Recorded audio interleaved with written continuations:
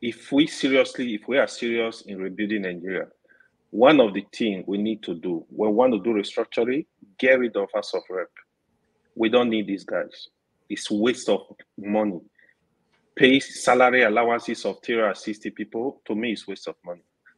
I don't know what they are doing.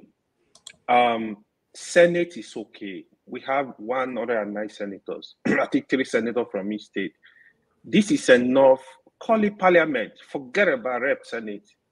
Call it parliament. We need to change this system. It's too expensive.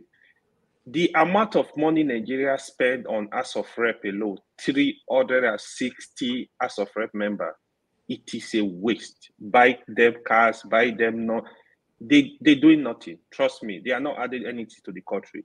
Get rid of them. That would be my whole solution to this problem. The money you are using to give to these people, you can use it to build standard school, standard hospital across Nigeria. Thank you. That's my point.